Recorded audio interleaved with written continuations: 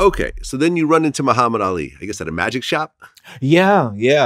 I prayed on him again, the importance of prayer and visualizing what you want.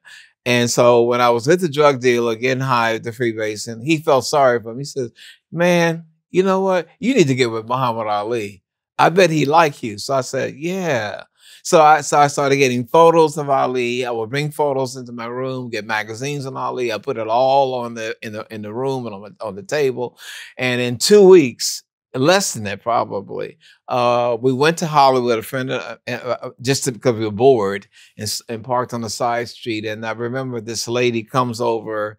She didn't call me Raj or anything. She said, hey, Ali's at the magic shop. And it looks like it's closed because the gate is closed. But just open, it's not locked. Just open it up. And my friend looked at me and said, you're a warlock, you know. I said, no, this is the power of Christ. So anyway, I go in there. And Ali is doing the magic tricks, and everyone's recognizing me and Raj, and Ali gives me this look. I don't know if you ever met Ali, but if he looks at you a certain way, he can give you a look, man, that makes you feel like you're about a foot tall. So he looked at me like, I'm the one here, you know? So I said, hey, no more autographs. I'm here for Ali, you know, I'm here for Ali.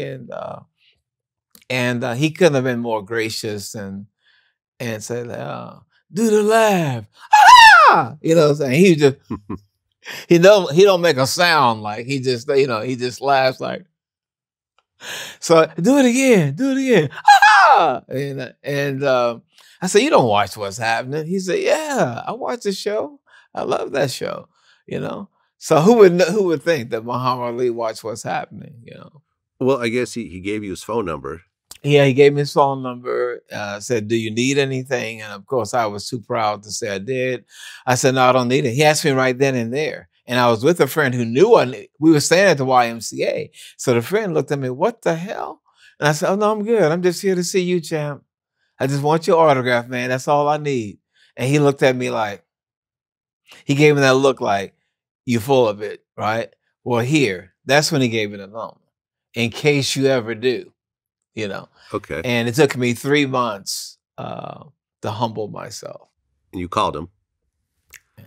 He put So you in come on over. He put you in a hotel room. But yeah, he asked me to stay at the mansion. But really? when his wife looked at me, he didn't see her, but she was behind him, and she looked at me like, "Nigga, I wish you would."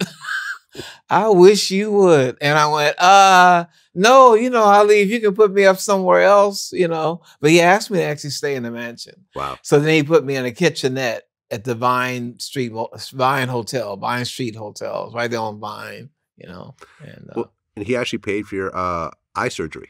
Yeah, everything. Yeah, he basically underwrote everything. Like, look, wow. I'm supposed to help you. Joe Frazier helped me when I didn't have anything.